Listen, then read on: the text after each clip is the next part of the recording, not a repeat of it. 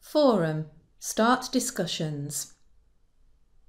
Being able to discuss our learning with others helps us to progress, and Moodle offers several different types of discussion forums for you as a teacher to enable your learners to do exactly that. To add a forum, we click the Turn Editing On button in our course, or scroll down in the administration block and click the Turn Editing On link. Then in the section where we'd like to add the forum, we click Add an activity or resource. We can add several forums of several different types. We don't only have to choose one. Clicking Add an activity or resource brings up the activity chooser. Forum is an activity because students interact with it on the Moodle course. And we can add a forum by clicking the button twice or by clicking it once and then clicking Add at the bottom. There are a lot of settings for the forum, but we only really need to give it a name, a description, and then to save it.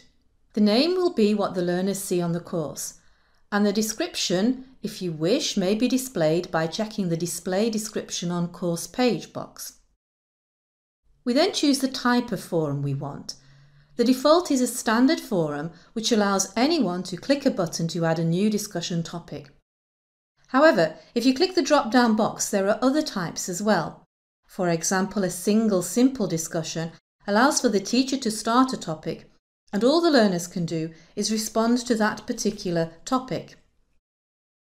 If you want to know what the other forum types are, then clicking the question mark, you see the help, and you can find out more. There are other settings which might be worth exploring. For example, you can decide the number and size of the attachments that you wish to allow your learners to attach, and you can set a word count which learners will see when they add a forum post. Another important element is subscription. Do you want your learners to be automatically subscribed to the forum to automatically receive notification of replies, or do you want them to be able to choose? We'll look at this more in a moment. But for now, if we want to get started on our forum, we just need to scroll down and click Save and Return to Course. And notice that as we add each activity or resource, they have their own icons. Different themes have different icons, but this is a quick way of allowing learners to see the kind of activity that they're going to do. Finally, it's useful to learn a little more about forum subscriptions. Here is a course discussion forum on a different Moodle site with a different theme.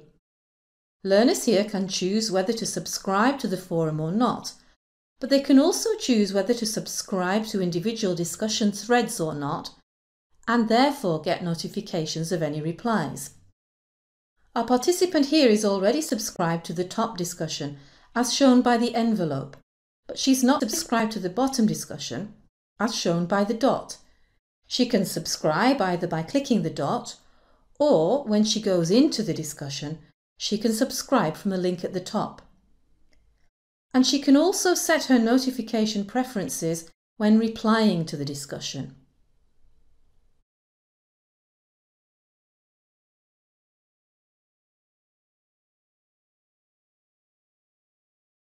If the site administrator has enabled it, she can also reply to the forum posts by email, but this is a setting that is disabled by default.